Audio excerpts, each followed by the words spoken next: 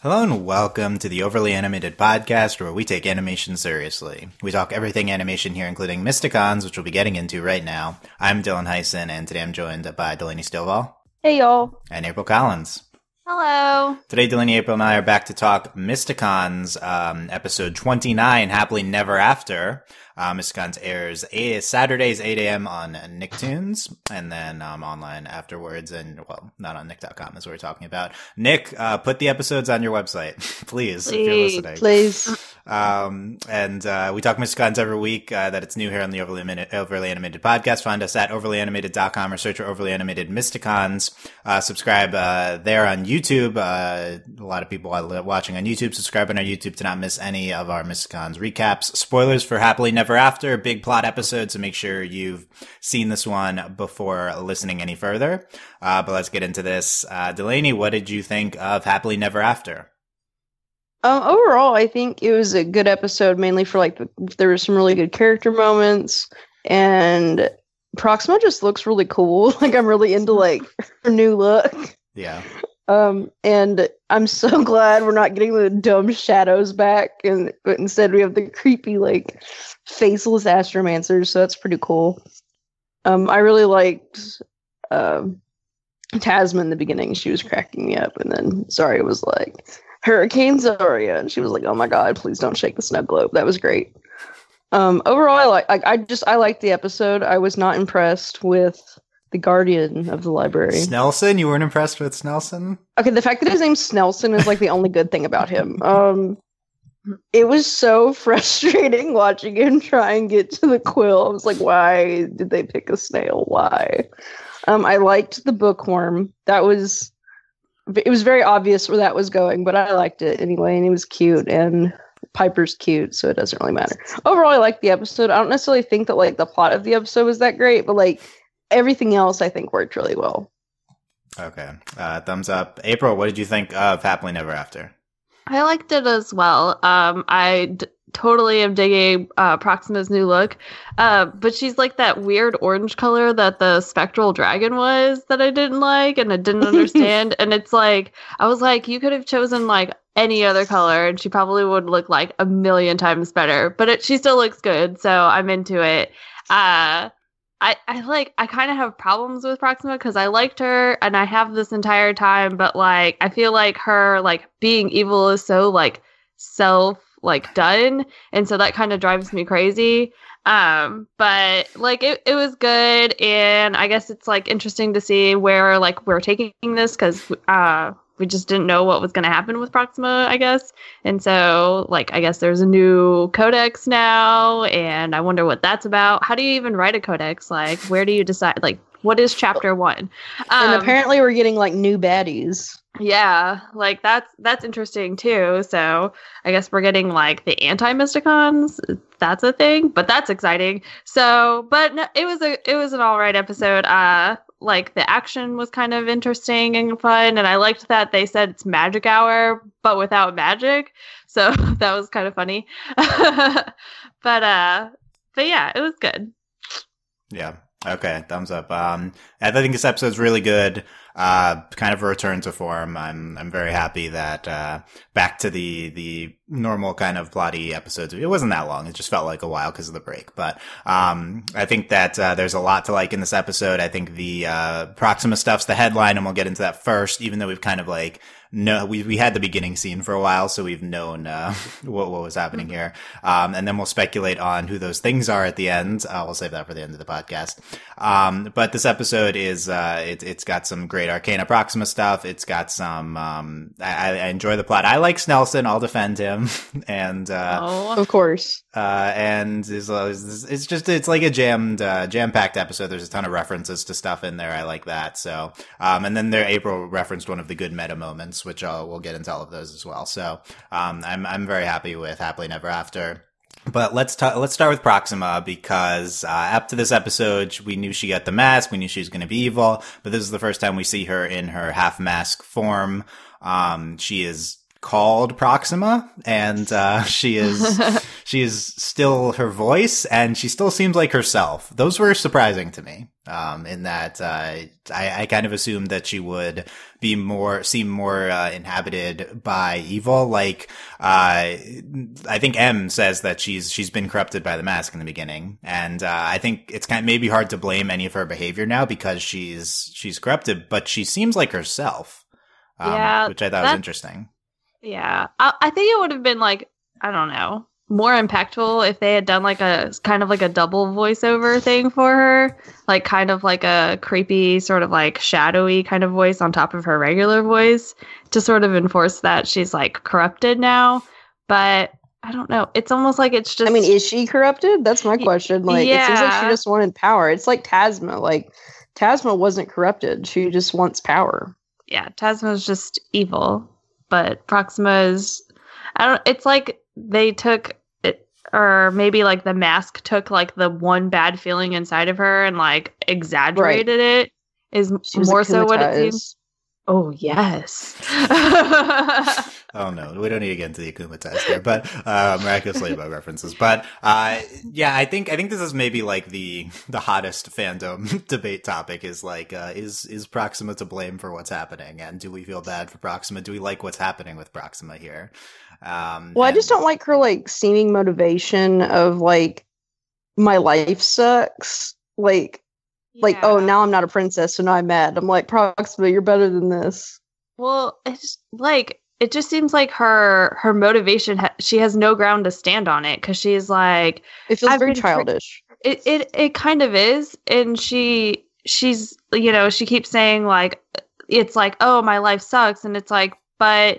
And she's like, because I had a family and then it was taken away from me. And look at you guys, you're happy and your sisters. And it's like, yeah, but you were still being included in all of that. Like you literally chose to not be a part of this. Like they were still including her. And even like throughout the entire episode, like Arcana's like, I know she's in there. Like, you know, she's still calling her sis. Like she's saying that she loves her. So it feels very like almost like unwarranted at this point. Like why do you feel bad? Because there's let me love you. Yeah, like So are you mad at Proxima?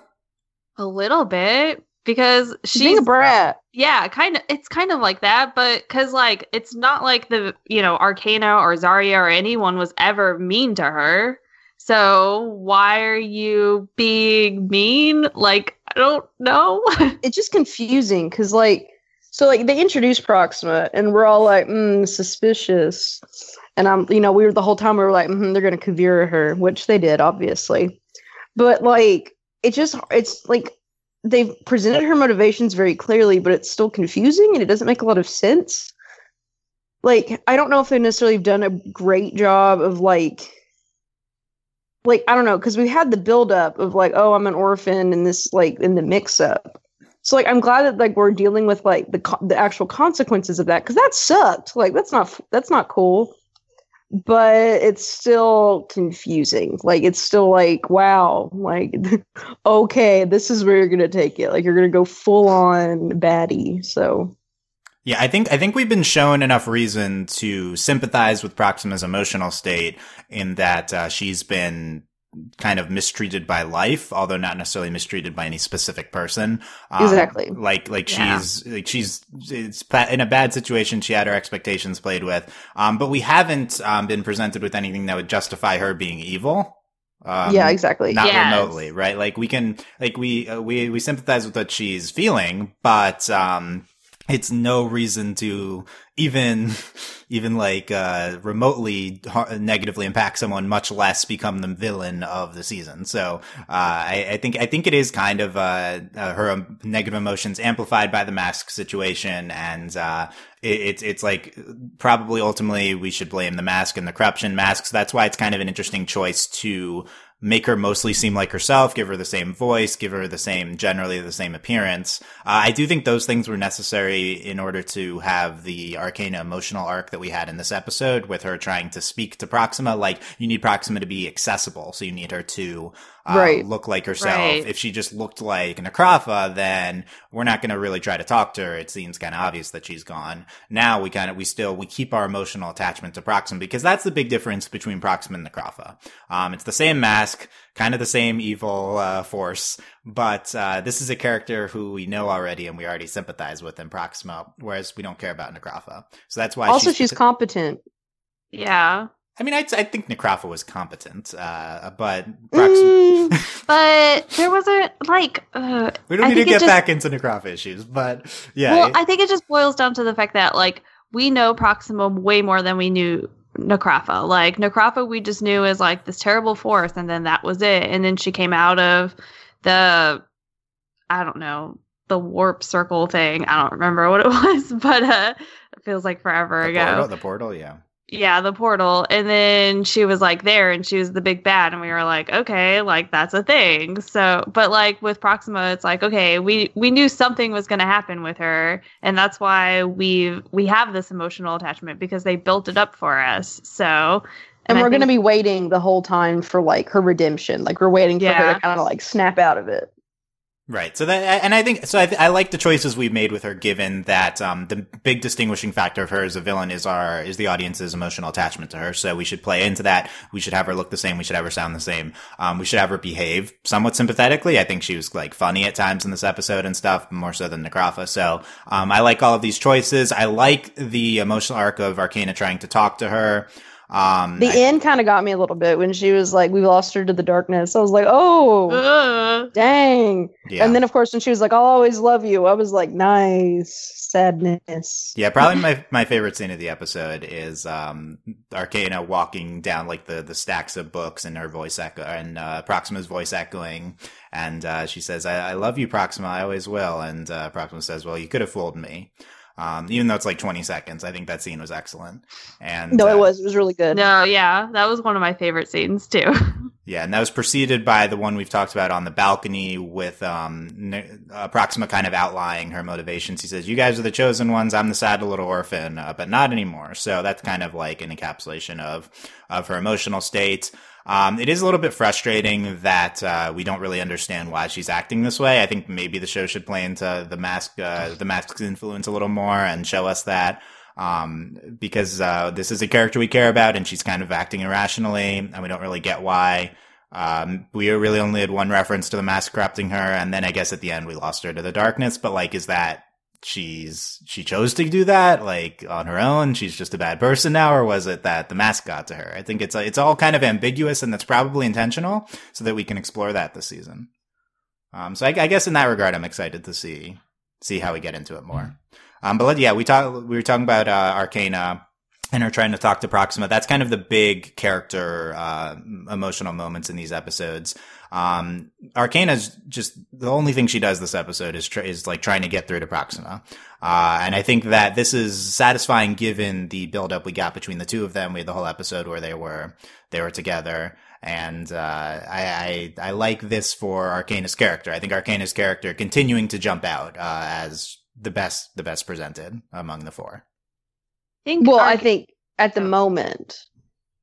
Yeah. Well, yeah. I mean, we've been in this holding pattern for a while, where I think Arcana has been our main source of emotional drive within the Mysticons. We've gotten the most from her character. You know, I'm really happy with it, because it's like we finally gave Arcana something, so it's nice. And it's always interesting that Arcana's like character moments come from her trying to connect with another character.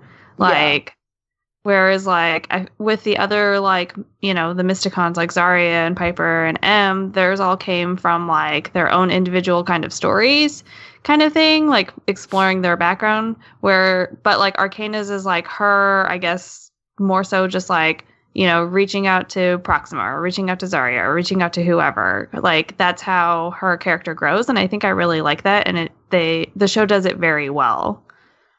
Yeah, that's a great point. We've gotten a lot of great Arcana plus someone else moments. Zarya, Proxima, Dreadbane, Nova Terran. Yeah. Like these have all been some of the best scenes of the last 10 or 15 episodes. Like, that they've really shined, making Arcana like a source of empathy, I guess. And I think in this episode again, and I guess I'd like to see this continue throughout the season. Although at the end, as reference, we said we lost her Zarya, we lost her to the darkness. So like, how much are we giving up on Proxima and trying to talk her down versus taking action against her? I think that's something that kind of worries me, is that if like we're giving up after one episode, that's kind of disappointing. Like, because I feel like it could be like a continuous thing, like with their interactions. And I think that would bring a lot to their interactions going forward with Proxima, is if they're still continuing to sort of like try and draw her out of the darkness versus like, okay, well, she's in the darkness and we've accepted that. Now we just have to take her out kind of thing. Yeah, interested to see how we present this. I assume this is going to be a main source of struggle throughout the season. We have no problems trying to kill Necrofa, but Proxima, we kind of have to be careful with, right? Right. Yeah. Yeah. So that although we're kind of presenting proxies to her at the end of the episode, we'll get into that later. But yeah, in the beginning of this episode, I think the first 2 minutes are just excellent. With we had the Astromancers celebrating, and then Proxima comes in and she turns all of the Astromancers into Spectromancers. Novateron sacrificed himself. That was a little shocking, I thought. Yeah. For I was like, you're a person? It's a great art conclusion. They always use they're friends now. They're a few episodes ago. He said that. And then, I think Novateron's great. Especially after like the hug when they like got out of like the layers. So this is pretty good. Yeah, but no more Novateron, potentially for a large portion of the season. He has turned into a Spectromancer. We had Malvron says she turned everybody in the Faceless Creepers, Gandobi, Quasarla, even Novateron. Which I like. Thank you, Malvron, for listing the names of the 3 Astromancers that we know. Yes. But yeah, what do we think of the Spectromancers here? Potentially them as the new skeletons and scepters, and now the Spectromancers. What do you think, Delaney? I like them because like they look cool. Also, like I like this idea of like I don't think we're gonna like just like with Necrofa and the stupid shadows and skeletons. Well, okay, the skeletons were hilarious because like they were ridiculous. They had wooden sticks. Yeah, they had sticks and they were like so dumb. But it'll be funny to see. Like I don't know if they can talk, but it'll be interesting. Like we can't really kill them because they're characters we know, and it'll be interesting to see like when we reverse this. Yeah, because that's something we didn't really have with Necrofa and Dreadbane, and I think they look cool. I'm interested to see like what they do because right now they're just scribes.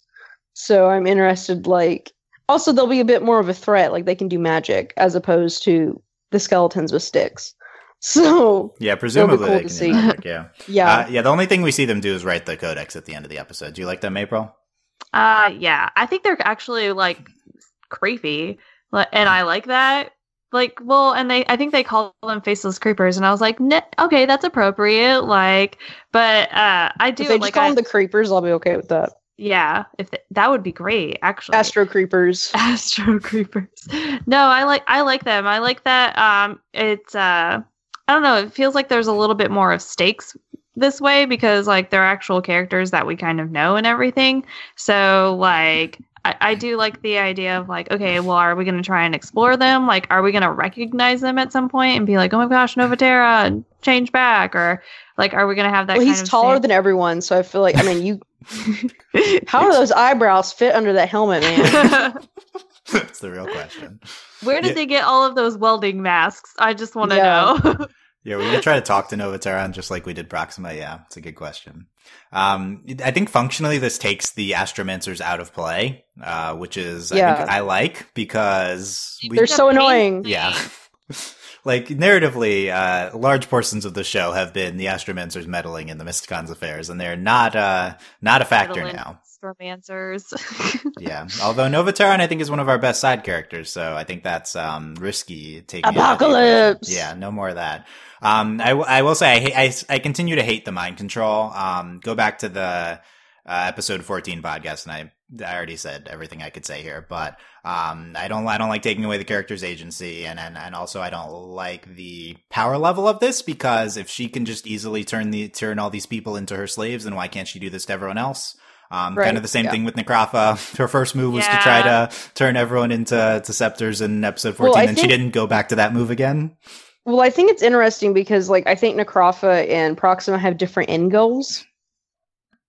Which, that's the thing right now. We don't really know what Proxima wants. Like, what does she have to, like, Necrofa just, like, was evil, ruined the world, but, like, what does Proxima want? Like, she, you know, we already had she wanted the Starfire ink to make her own codex, and now she's made her little, like, minions or whatever. So that'll be interesting, I think, moving forward, because it makes a little bit more, like, she doesn't need everybody. Like, she has her own plan or whatever. Necrofa just, like, wanted to watch the world burn, so it'll be interesting to see how that progresses. Right. It's not really clear what Proxima's trying to do. She gets the ink at the end, and then she kind of just leaves right away. She doesn't really seemingly care about trying to defeat the Mysticons too much. She attacks them a little bit, but she just gets out of there. Yeah, I think she really, like, has her own, like, plan. Yeah, and her first move is to make these shadowy figures that we see at the end of the episode. That's kind of surprising. And she gets the Dark Codex at the end. She's rejuiced the Codex. Which, by the way, puts deboning the parents back in play if we can get a hold of that. Yes. But Codex has juice again, and she makes these shadowy figures. Delaney, what was your reaction to seeing those at the end of the episode? I was like, ooh, that's cool. It was funny. So I'm watching with my girlfriend, and she was like, what are those? I'm like, I don't know. And she was like, oh, I thought you knew. And I'm like, no, I'm watching it with you. I was like, what do you want me to? So I'm excited. I think it'll be really cool to have. I mean, it's kind of like the typical move to do, but I'm interested to see how Mysticons deals with it. You know, we've seen this in Voltron. If you've seen Avengers Infinity War, they use it in Infinity War. Like, you have your little proxies and then go out and do stuff. Proxima's proxies. But I've heard there's a character named Proxima in that. I haven't seen it yet. Oh my god. But it'll be really cool to see like what they look like. What are they? Like, are they just shadow creatures? Are they kind of like mythical creatures? Yeah. So they're varying sizes. I'm hoping, like, you know, we have like a couple girls, guys, whatever they are, and genderless beings, who knows? But I think it'll be cool. It's just something kind of like spice it up. We've been, we were complaining about, we don't have enough places to go, but it'll be cool. I would like to see, new characters, because granted, I mean, not that I'm, I still want to see Kim Rock because she's ridiculous, but it'll be nice to have like these new people, like, maybe get some new, like, what are they? I mean, I doubt they'll really have backstories unless she summoned them. Like, that's the other thing. Like, did she create them? Are they like, did they already exist? So that'll be cool to see, like, kind of, I don't know, it'll just be nice to have some new villains, maybe something, like, how, like, what are they going to be like? Mm-hmm. So, April, did you watch also Proxima, like, the banter, that'll be good. Yeah, her talking to them, that could be interesting. Yeah. Did you watch the preview clip, April? No, for this episode or for next episode? No, I didn't watch the preview well, it was clip. good. Well, okay, then I'll enlighten you guys at the end. But what was your reaction, April, to seeing the end of the episode? I think it's going to be interesting because I guess we kind of need like more like villains or like minions kind of running around, where like it was kind of nice whenever we had like the camera episodes, even though they were like super goofy and stuff like that sometimes. But it was like nice to have it. But it was nice to have like a villain outside, or like an opposing force outside of like the main villain. And I think that was something that like this show did really well at the beginning, and then we kind of lost that. And so it'll be kind of nice, and it kind of made me think of like what is it, Teen Titans, how there was like the Teen Titans and then there was the whatever the opposite group was, I don't remember, but Hive? Like, yeah, the Hive, that's what it was. And so they kind of had like, they kind of would like come up and like sort of wreck things for everyone, but those episodes were still like really nice and sort of still played into the plot. So I think that if the show does something like that with them, it would be like good as long as they do it successfully. But also, like, fighting the main bad every time is kind of like, this is getting ridiculous. And I think that was like a part of our problem with Necrofa, was like we would fight her and it just wouldn't go anywhere. Whereas like this, we can like fight them and like we're fighting them, and it's okay that it's not necessarily like moving forward or something like that. So I like that. I'm excited to see what their character designs look like. if it's like all guys, all girls, like Okay, well we've got that, so we'll do it at the end. But the first thing I thought of when I heard of a potential opposing group was the Rowdy Rough Boys. I feel like that's the Powerpuff Girls. Rowdy. Yeah. Yes. Okay. Anyway, more on that later. Let's talk the library and Snelson, the library enforcer. So this is the mythical library that we go to, the Library of the Eternal Equinox. This is a new location we get, even though we rerun a bunch of locations later. We do have this new library. What do you think generally of a library and Snelson, Delaney? You weren't a fan of Snelson. No, I don't think it's as impressive as the library in Avatar, but it's okay. Are you saying Snelson is no Wan Chitong? Is that what you're saying? Obviously, he is no cryptic owl. Why doesn't Snelson have Spirit Fox's assistants? Exactly. Also, it was funny that he'd be like, "Rule number 1." It's like you keep. Yeah. What do you think of the rule number 1 gag? That was a lot of the episode. No, I did not. I like. It was okay at first, and then I just got really annoyed with it. And I was like, "Could you please? Like, there's more than one number. Like, there is more than one number." I thought it was very funny. I thought that was a good gag. And I'm like, do people go to this library? Like, yeah, where are the people? Well, it said in the beginning only the chosen and gods may enter. So like, and I guess Chaco too. He gets in. Chaco, because I love that he got in through the like return books drawer. Yeah. Okay. New segment is best Chaco moment of the episode. We're gonna do this every week, and this moment's best Chaco is him going into the return book slot and then opening the door for the Mysticons. Right? Yes. Well, I really liked when he was just like, "Guys, look," and no one's paying attention to him, and he was like, "Y'all suck." And I feel just bad. went in. He keeps having those moments. Like, is that who is Chaco just super smart and everyone? Yeah, he's very smart. Yeah, I love Chaco. I know. Yeah, and then he has No, like the I did like beard when and he stuff, too. growled at Doug. That was pretty good. Mm-hmm. Yeah. There was a split second of Clown Foz Chaco, which we hadn't seen him under his underwater form. Yes. April, what do you think of the library? I thought it looked cool. I liked that it was a 4-dimensional tesseract, so that was kind of funny. Piper's like, duh. Yeah, I know, right? Piper, of all people. And then I thought it was like super cute that M was like extremely excited to be there, but that's very like M. She's such a nerd. I love her. I know. And then there was that whole bit about the By the Hammer of Harmon. My and she's God. like, no, it's a book written by. And then Piper didn't get it. That was pretty funny. But yeah, I thought the library was like cool. It looked cool. I would have liked to have explored the library a little bit more, so maybe we can do that later. Just like like we have to like get something at the library. Yeah, we have to check out a book. Yes, I'd be okay with that. That'd be fine. Yeah. I think this was one of the more visually striking things in the show in a while. The library.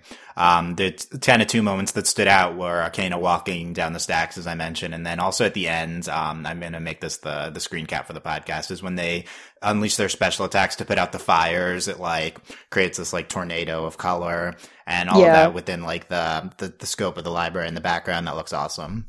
Yeah. So I think that like the show is capable of like really great visuals if it ventures out a little bit in terms of locations. Once again, like last week we talked about how the show's reusing a lot of stuff. We got this segment where Snelson changes there's the setting of the story, and then we just go back to 3 places we already had been. And I think it really stood out there that we just repeat locations a lot. Like I think that segment really highlighted that. Yeah. And we're always in the forest.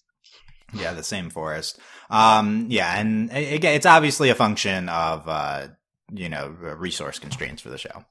So like I'd say it's impressive that they're able to do what they do, given seemingly the constraints that they have. But it did stand out in that segment, unfortunately. You guys mentioned Piper saying she says, "What? It's just a 4-dimensional tesseract." About the library. We got our Interstellar reference with the Tesseract, right? I mean, I guess it's also just a thing, but definitely think of Interstellar with that. I think this episode is loaded with references to pop culture / other things, and just jam-packed with them. I have a list here. So we have in the beginning, Tasma says she's going after the dragon disc, clever girl. So we have our Clever Girl reference. We had Fuzzy Wuzzy was a Foz. That was one of my favorite lines of the episode was the library voice says, "Welcome back, Novataron. Your copy of Fuzzy Wuzzy was a Foz is 400 years overdue." We got the four-dimensional Tesseract Interstellar. We had Piper found the book Green Dragons and Jam. We mentioned Fellowship of the Dwarves, kind of vague Lord of the Rings reference, I guess. We had very vague. Doug says, "Don't worry, be happy" at one point, and then it's hammer time. We get that too. So just also, you shall not pass. Yeah, Yes. shall not pass said that. Yeah, I'm probably missing a few others, but this episode is just jam-packed with references. We talked about M and geeking out over the book. My biggest complaint with this episode, and I think the state of the show overall right now in general, is that we are not getting in depth into Zarya, M, and Piper. I think, I think Arcana has had deep emotional beats to explore as a character. But we've really just been repeating the same stereotype like personality traits of Zarya, M, and Piper. Zarya is sarcastic. That's kind of all she does this episode. M nerds out over stuff. That's kind of all she does. Piper is hype about stuff. That's with the bookworm. That's all she does here. We haven't really done anything else with these characters in 10, 15 episodes.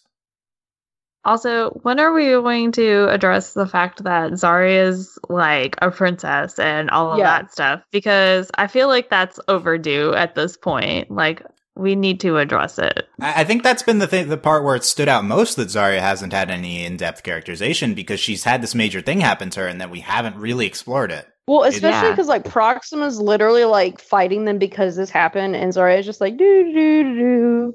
Yeah, if anyone's gonna have like a real issue with like Proxima, it would be Zarya, because Proxima keeps going back to the fact that, oh, she was an orphan, and I sit there and I'm like, so was Zarya. Was Zarya not an orphan? Like, Zarya was literally ripped away from her family. Like, Proxima is just an orphan. Like I don't know. It bothers me.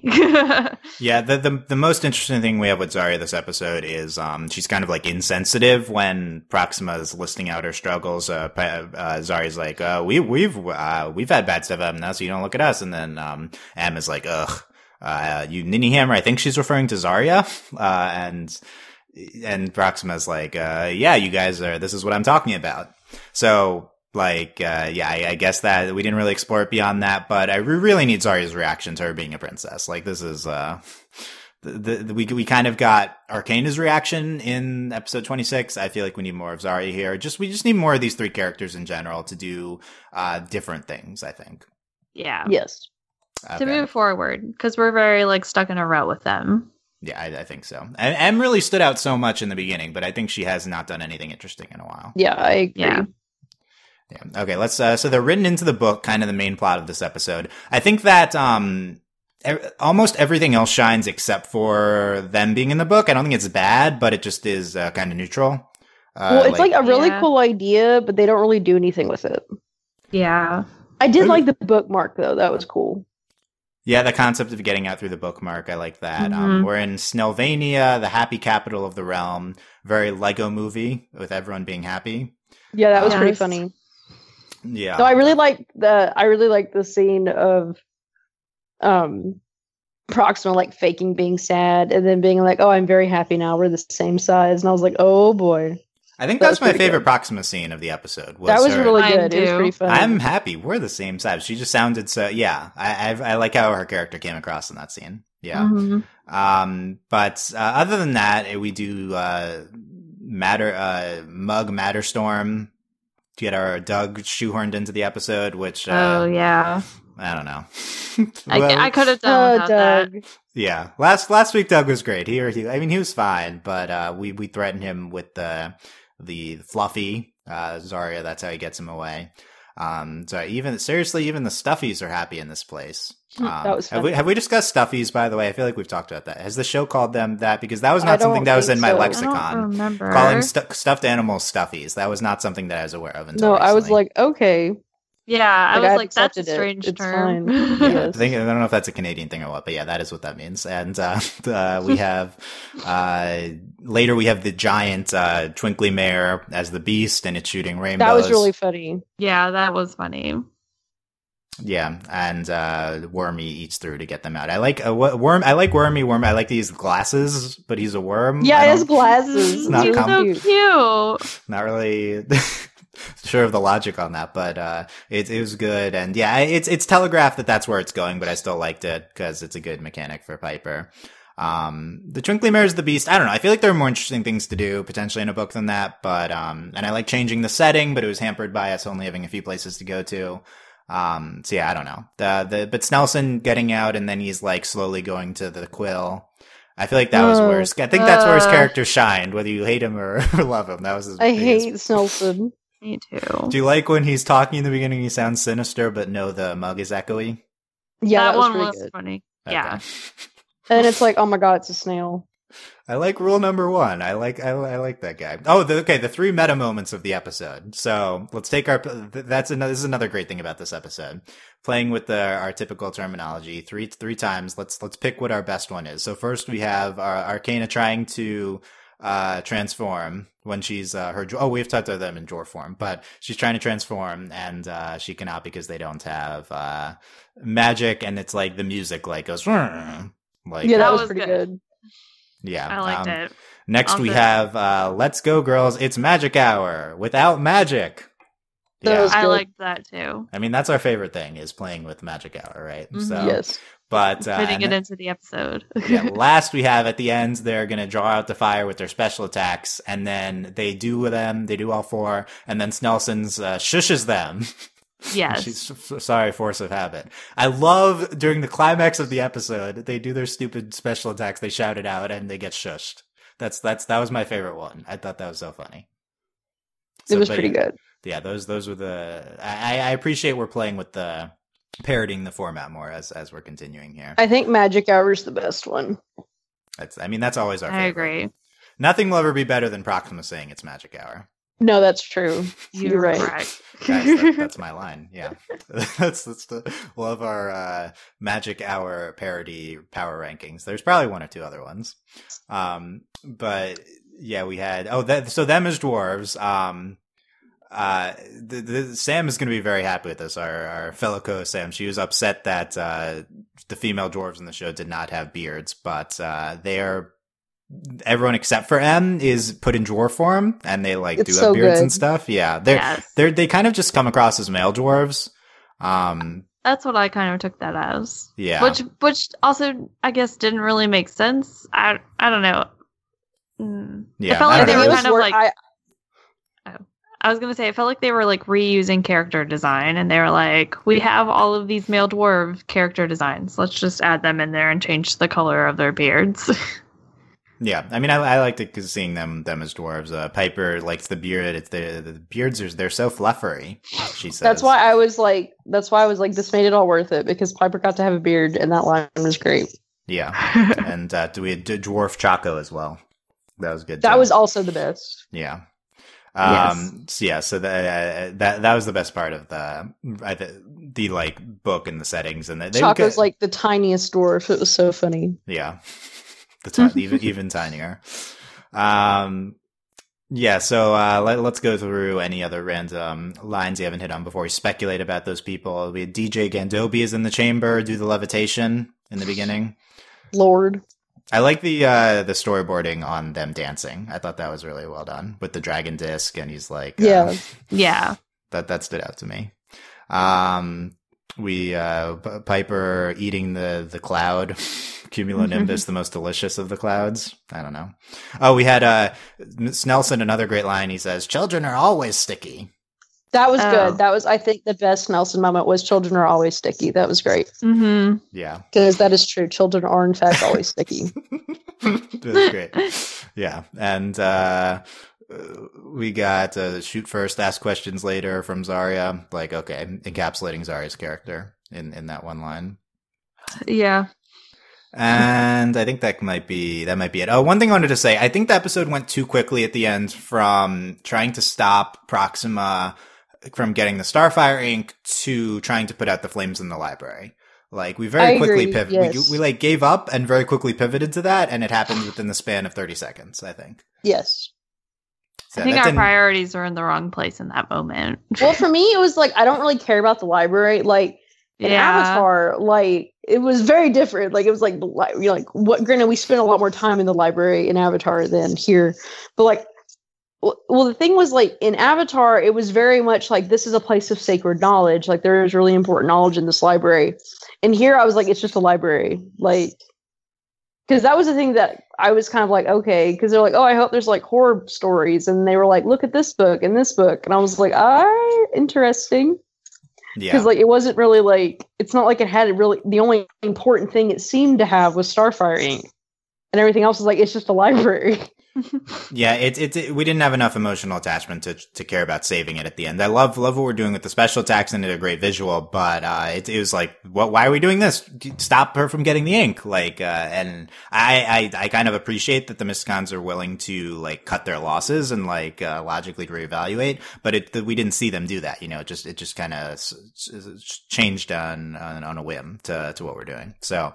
It maybe could have given more time to that. Also, as you mentioned, the scary story thing in the beginning, I love Piper reading them. That was good. The story. Scary story. Yeah, and Tasma is there listening. She was not impressed with the story. She got the snowman Tasma. back. Yeah, she's the snowman Yes, back. she does. Is that also Jeff, or is it a new one? Oh, Who knows? I hope she built it herself. Like, I want that to be like a running gag, is that the snowman gets destroyed and then at some point we see her building a new one. That would be great. Kind of shocked Tasma's still in the snow globe. the 2 episodes later. We don't know what else to do with her. So. I think it's so funny that she's in the snow globe. And again, best gag was waiting for it was Zarya shaking the snow globe. It's so good. Yeah. Yeah, Hurricane Zarya, she says. So there, okay, I think hit on everything. Let me give you a picture of what the Vexicons is what they're called. Oh God. Look like. Well, okay. I'm gonna say, presumably, they're called the Vexicons. That's what the next episode description references them. The Lost Scepter is episode 30. The Mysticons race against the Vexicons to retrieve a powerful scepter. Oh, these people look cool. And here's mine's not loading. Oh my God, load. Click on it. So we have. I did click on it. We have. Seemingly, they are. They correlate to members of the Mysticons, like each one. Yes. Oh my God, they're so cool. They're weird versions. So we have. This is in the preview clip for episode 30. If you want to go to the Mysticons YouTube channel, we have Ice/Crystal Arcana. Oh, I wonder which one she is. She's blue. We have Fox Zarya. Yep, that's yeah. We have Giant Boulder M. And then we have Emo Pixie Piper. Emo Pixie Piper. Emo Pixie. This is not what I was really expecting for these. This is ridiculous, and I love it. These characters look so cool. I'm just gonna say, like, can we switch out the Mysticons for these people, because I want to stare at them all the time. Rude, jeez. No, this is what everyone was talking about. This is literally like the Hive. Yeah, that Pixie looks like Jinx. She does. Yeah, I guess they're supposed to just be dark Mysticons. Are they like Proxima calls them her children at the end? I don't know what they're like. Is this just from a spell? Are these like are these actually supposed to be analogs to them? Are they like a pure evil anti-Mysticon group? I think I'm going to be really frustrated if they're like she purposely created them to be like the Mysticons except evil, because. And then she's doing it like out of a motivation because the Mysticons never accepted her or whatever. Like, I think I'll be super frustrated. Well, I hope if they're like her children, like she just kind of made them like they'll have like their own personalities and like maybe they'll like do their own stuff. I'll like that. That'll be fun. Yeah, when we saw the name Vexicons first in the episode description, and my first thought was that this would be a group that Proxima would make, exactly what April was saying, to try to like make her own Mysticons. The OG Mysticons didn't accept me. I'll make my own with me as the leader. But this isn't her. This is for that doesn't include her. So I'm not sure what her motivations are in making these people. I also thought probably just to like keep them busy while she goes and does whatever she needs to do. Yeah, I guess so. I guess that's what they're gonna do. To me, the most ridiculous one is Furry Zarya. I love it. And she's got the hoodie. Why good. why do we need Zarya's fursona in this show? Like, what? I love it. It's so good. They even I'm like zooming in, and they even have they all have like matching belt buckles that look like so good. It looks like a V, like a inverse of the Mysticon one. Like I'm in love with this. Yeah, they have their belt buckle. Yeah, Giant M is good. She's the biggest, and then Pixie Piper. That's a good one. And interested to see what Arcana's shtick is. Just this ice. Like what's she doing? So, does her hair kind of look like Proxima's now, standing up like that? Yeah, I feel like that's what Proxima's hair looks like. Because they're supposed to be sisters. Ah, yeah. So maybe this is my real sister now. Yeah. Because my other one rejected me. Oh my god. Oh, I'm already frustrated. Okay, so that's what we'll get into next week with the Lost Scepter. Very excited for the Vexicons. A lot of hype, yeah. And we'll see what's happening with them. Make sure you check out that preview clip. Delaney, what are your final thoughts on this episode, Happily Never After? I liked it. I don't necessarily think it was like the best, but there were really good character moments. I do think like I'm ready for more character moments with the rest of the Mysticons, and I am excited about these, even though it's stupid that they're called the Vexicons. I'm excited to see what happens. I'm excited for the banter and like the ridiculousness of it all. Yeah, when I heard the prospect of we're speculating it's like evil clone versions of the Mysticons before we had these designs. The thing I was most excited for was like if evil Zarya would like flirt with Kitty, and like that would like instigate Moon Boon. I don't know if we're gonna have Fox Zarya do that, but that was an interesting prospect. April, final thoughts on Happily Never After. It was a good episode, and I'm excited for the Vexicons and to see like what we're going to do exactly with Proxima, or what Proxima is going to do. So I thought it was like a really good introduction into like evil Proxima. So I liked it.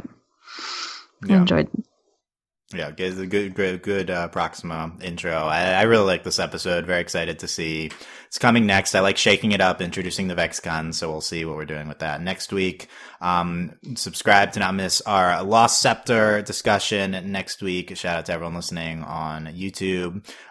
Leave us comments. Last week someone answered, I posed 5 random questions and someone answered them exactly. So I want everyone to list your answers to the following questions. What did you think of Happily Never After? Do you enjoy Evil Proxima so far? What else can we ask? Would you want to live in Snellvania?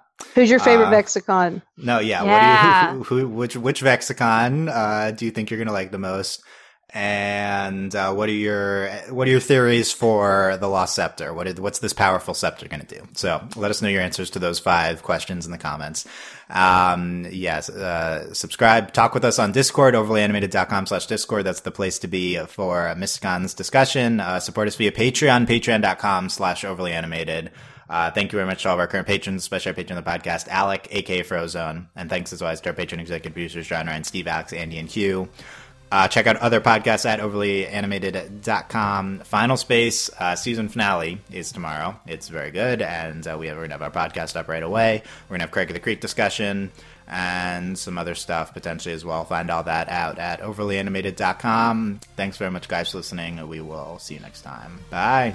Bye. Bye.